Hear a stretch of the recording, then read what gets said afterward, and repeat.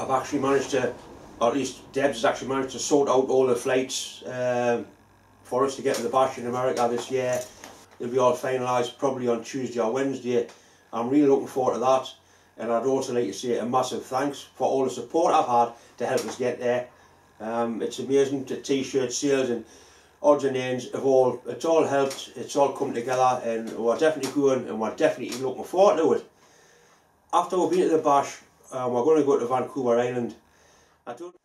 When Debsy was really poorly, the people from Vancouver Island did a little video, they put a video together for her, and she really wants to go and meet these people, which is quite understandable. So we'll be going to Vancouver Island. So anybody from Vancouver Island that's watching this, if you can send us an email just to give us some ideas of airports and decent places to stay, that would be very helpful. I've got a flight booked there, we're definitely going there. Probably spending 4 or 5 days there before I come home. It looks a fantastic place, and I'm really looking forward to getting there. And I know Deb really is looking forward to meeting the people. I've got a piece of 1/4 inch silver steel here. I need to make a scribe for last week's giveaway for the scribing block. I've got a 6 to 7mm collet in here, and that'll squash down sufficiently to grip onto this piece of silver steel, which, like I say, is 1/4 inch, which is basically 6.25mm. Using a collet chuck will be ideal for this because the collet chuck won't damage the material, and obviously it's going to be running nice and true. First thing I'll do, I'll face the end, which will help us to ensure that the lathe tool is dead on centre height. And I've set the compound side across, and we'll machine a taper on it, do the other end, then I need to heat it up and temper it.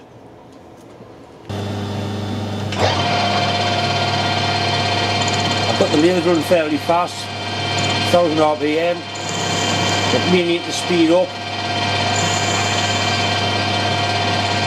Tool's very slightly below centre height.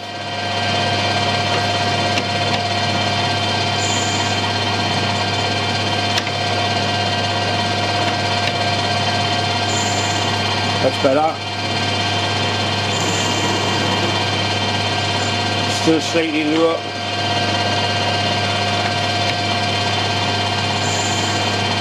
Right, that's bang on. Start machining the taper.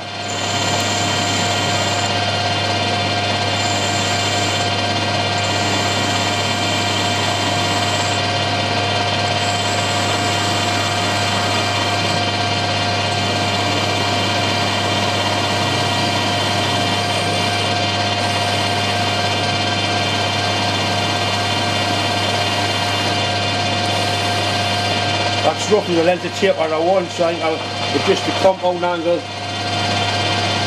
just to make it a little bit steeper.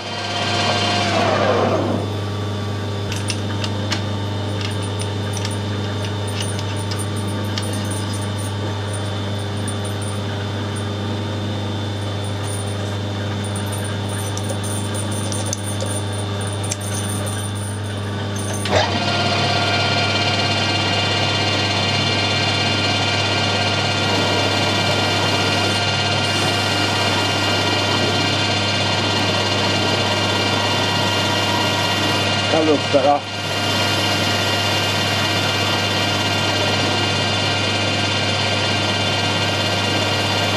And that's putting a nice sharp point on, which will always be finished off on a grinding wheel.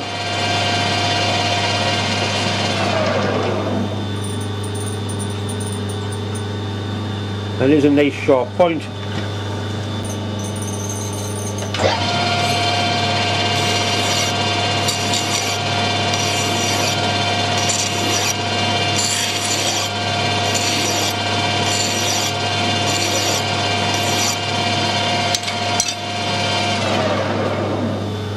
Right, that's really sharp now.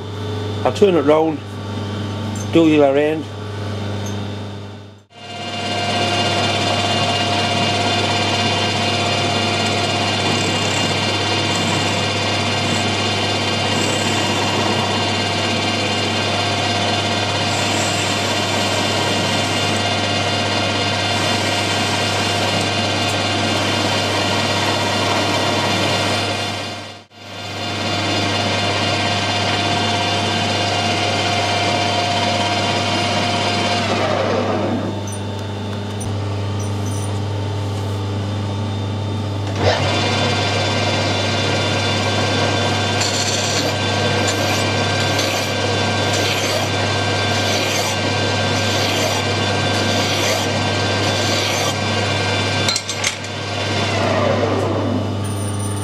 That's nasty, very nasty. Or very nice, I don't know how you look at it.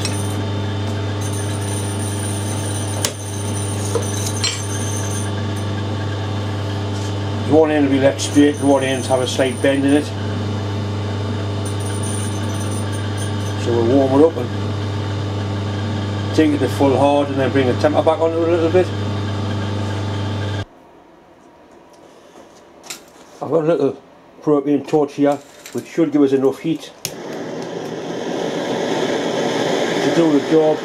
All you need to do is get the end of this to a cherry red, quench it in water.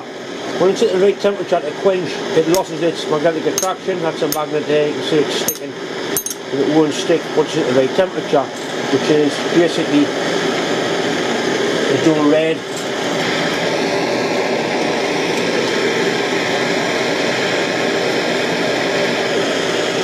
Once it's been quenched in the water, it becomes fully hard, called glass hard, because it's as hard as glass basically.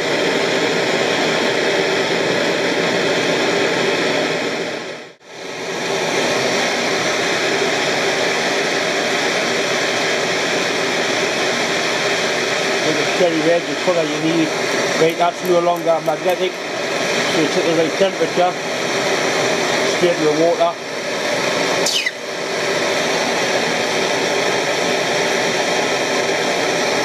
Right now the end of that is fully hardened, really hard. It's that hard that I shouldn't hit the mortar with a file. I'll heat the other end up, because I need to bend the other end as well.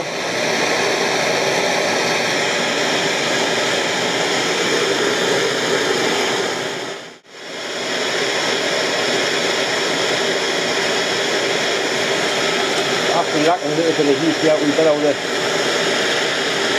oxyacetylene.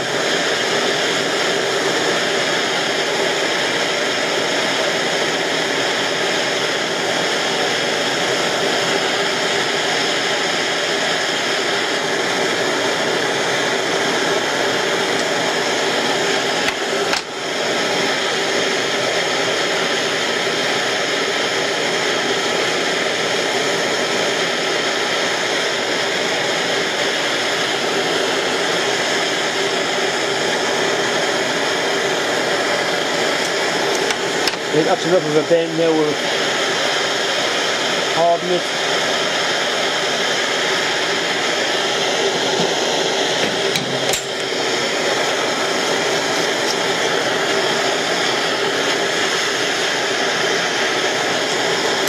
Not quite.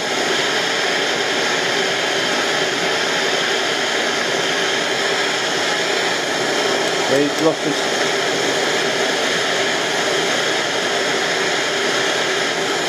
Not sticking the magnet anymore, so it's at the right temperature, straight in the water.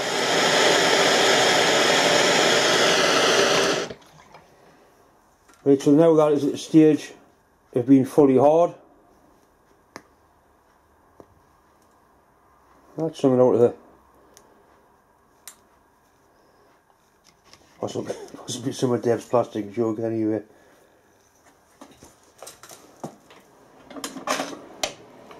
I get a file. The file is just sliding over the top of it, not marking it, near it sliding, and in the centre it cuts. So that's at the stage of being fully hard. Soft there, here it cutting, in there, just slipping over the top. I need to polish it now, nice and clean and shiny, and then we'll temper it. Right now we need to temper it. I've polished it so it's nice and shiny, and the idea is you apply the heat probably down here somewhere and you watch for the colours to go up there. It'll change colour, and the colour we need on the end of there is a dark straw. That's the ideal colour to temper the scribe with. Once it gets that temperature, you can quench it in water, but I'm actually going to quench it in oil. In the good old days I used to use whale oil, but I think a little bit of 1040 will probably do the job for me. I think quenching in oil, you get a better colour, and it also, I think it gives a better temper, but you can just use water. There is certain steels that you have to use oil, but silver steel I think you can basically use either. Right, so we'll heat it up, and we're looking for a dark stroke colour.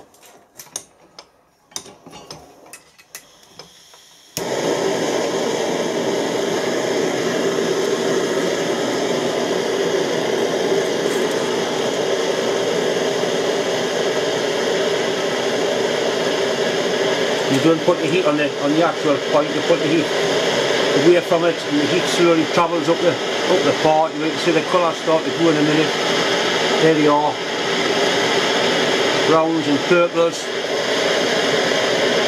We want a dark straw colour.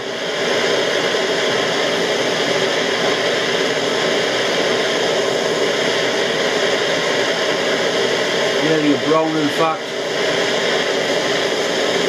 It's basically about there into the oil.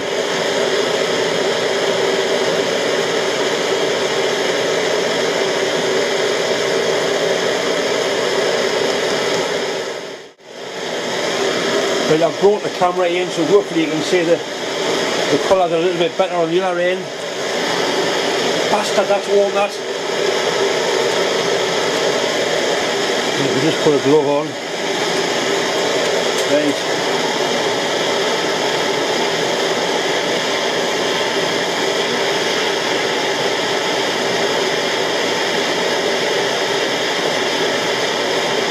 So this is not hardening, this is tempering, this is actually making it softer. See the colours there, that brown colour, that's the colour we're after. We want that up on the tip of the, see the colour moving up towards the tip there. Going.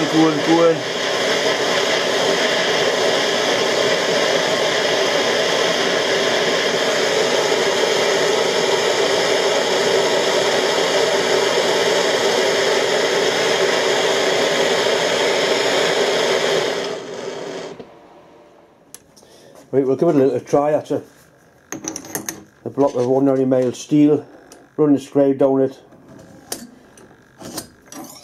That's scribing a line, it hasn't marked the point. Try the other end.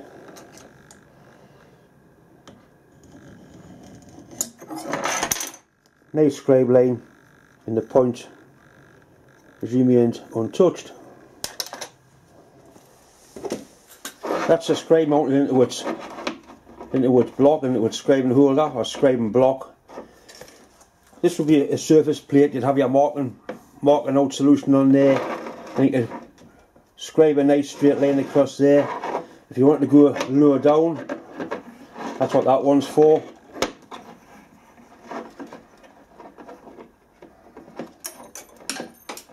You can scribe a mark further down, like that. Quite a handy tool. Apart from scribing lines, it can be used to, you can measure a point on there. I use the one on the lathe sometimes for measuring centre height of lathe tools. Like I say, quite a nice handy little tool. A good little project to build, make one from scratch. Anyway, this one's going to get posted off to America. Bruce Grattan is a gentleman that's won it.